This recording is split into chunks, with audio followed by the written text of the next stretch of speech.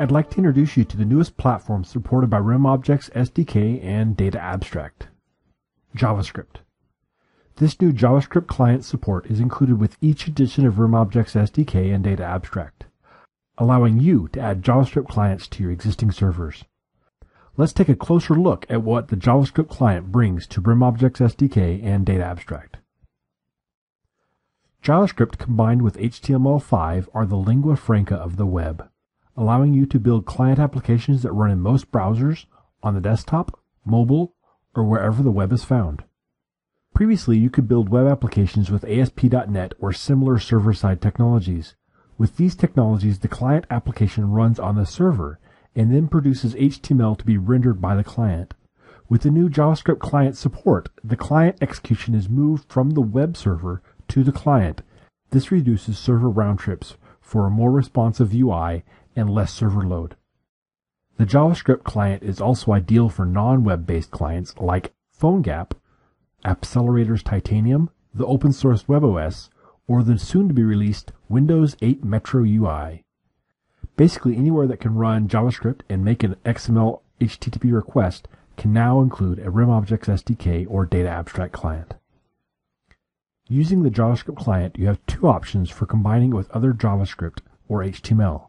You can include those files in your RemObjects SDK or Data Abstract server, or you can make use of the CORS support to serve these files from your existing web server. CORS, or Cross-Origin Resource Sharing, is a technology that allows the browser to pull JavaScript and HTML from two different web servers. Let's take a short look at the new JavaScript client in action. When you install the latest version of RemObjects SDK or Data Abstract, you'll get support for the new JavaScript client. You'll notice there's two folders here, RemObjects SDK for JavaScript and Data Abstract for JavaScript. These are the folders that contain the source code for the JavaScript client library. Just like all of our other platforms, this is a from-the-ground-up implementation specific for working with JavaScript. It comes with full source,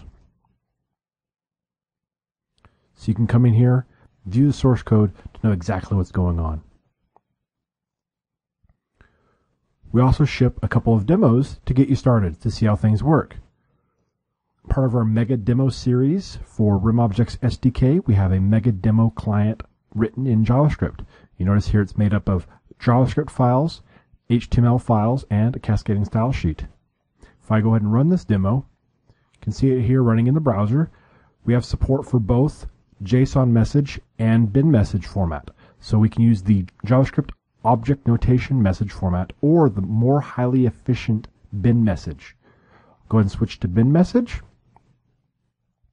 This is purely implemented in HTML and JavaScript and behaves exactly like a client would on any other platform. Hit the button, get the result set back. Now if you view the source on this is the HTML that we were viewing just in the browser just now. You'll notice this calls RemObjects SDK.js, which is the client library for creating JavaScript clients. You'll also notice it calls script.js.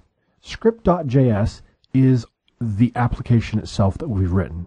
So you'll notice in here, we have a service object that we call the sum method on in order to do the sum. This would be just like we're implementing this on other platforms.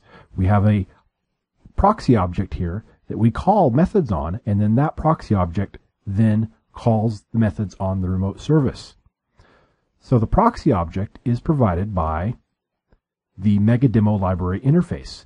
Now the MegaDemo library interface is created, just like all our other interfaces are, through the Service Builder.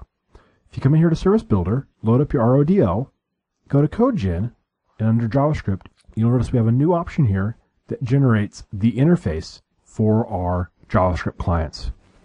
Just generate this, save it out, include it in your client application, and you're ready to go. Now there's three different options for how you're going to provide this JavaScript and HTML in your client application. The first option is to actually embed all the HTML and JavaScript in the client application itself, which is similar to how you would implement it for PhoneGap or Titanium. Or if you're implementing a client for Windows 8 Metro, instead of HTML, you'd be using XAML. But it'll all be embedded in the client application. The second option is to publish the HTML and JavaScript on your web server. With both of these options, thanks to CORS, the JavaScript is actually able to call back to a different server to get the data. Typically, JavaScript can only call back to the server from where it came from. And then the third option is we've introduced a new component called the JavaScript dispatcher. If you include the JavaScript dispatcher in your application, in your custom server, then it will allow you to publish the HTML and JavaScript files through your RemObjects SDK server. Let's go ahead and take a look at a demo for Data Abstract. We have a PC Trade client for Data Abstract here. This consists of HTML files, cascading style sheet, and JavaScript. Now this JavaScript is actually a grid component that we've created that provides a very nice grid interface. It makes use of jQuery. jQuery is a JavaScript framework that makes for very robust JavaScript client applications. Now when you run this sample application, it enumerates all of the tables published by the middle tier. And then you can select one of these tables, and it gives you a table view in that grid component I was telling you about, where you can come in and edit these values and then post them back to the database. When I switch from table to table, it does not redraw the whole page from the server. It only gets the new data from the server. So this reduces the round trips to the server, reduces the server load, because you're not downloading HTML each time. You're just downloading just the data, which would be the same as if you'd written this client in another platform. Now this gallery sample provides an image gallery that is pulled from the database through the middle tier. So each of these images is stored in the database, and as I click the button, it goes out and grabs the next image through the middle tier and displays it here. We're not posting back and redrawing the entire page, no HTML travels back and forth, just the data that we're working with. Data Abstract provides the same options as RemObjects SDK for how to publish the HTML and JavaScript. You can use a dispatcher and a custom middle tier, or you can publish it on your own web server or embed it in the client application. Just like with all of our platforms, they all maintain wire compatibility. So you can build a JavaScript client application for a server written in Delphi, for a server written in .NET, or like I said, for the relatively reusable middle tier.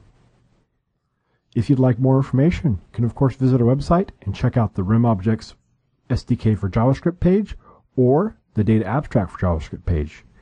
And as always, all of our products are documented in the RemObjects wiki.